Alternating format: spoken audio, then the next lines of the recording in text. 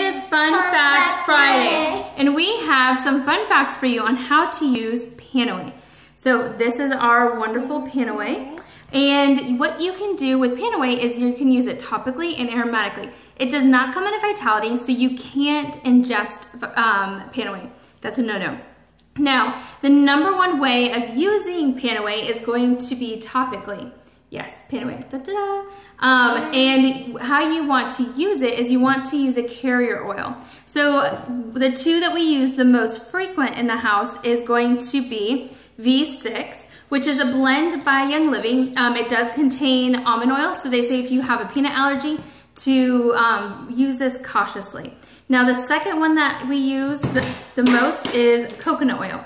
So coconut oil is a great oil to use as a carrier oil, and all that means is that you're using this to help dilute the PanAway. So that way it's not so strong, because it is a very hot, strong oil. It could burn you. It does. It doesn't burn, but it definitely has a tingle and it has a sensation. It can irritate your skin. So PanAway is not an oil that you want to use topically on your kids unless they're 6 years or older, and you want to dilute even more than you would for yourself. Now, PanAway, what you can do with it topically is you can add it to the carrier oil. You can give a massage. You can massage your shoulders, you can massage your neck. Again, great for muscular support. Then you can always add it to a bath like we've done.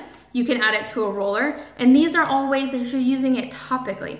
Now, aromatically, what does that mean? It means that you're smelling the essential oil, you're inhaling it. It's called aromatherapy. These ways that you can do it, you can simply just take the top off of PanAway, and PanAway has a different top than your normal oils. You have to press down because they don't want children to get into it. So you can just smell it. You smell it? Yeah. Does it smell good? So it's gross. It's gross. It's not gross. It's very invigorating. It has wintergreen, so it reminds you of sometimes of wintergreen gum, but it's very stimulating. So this is great to put on a towel before you go work out, you know, to have with you, and you can smell as you're working out. You can always put it on a little cotton swab and put it in your car as an air freshener. But those are a couple ways that you can use it aromatically, simply by taking it off, putting it in your hands, inhaling it, or by putting it and using it as an air freshener.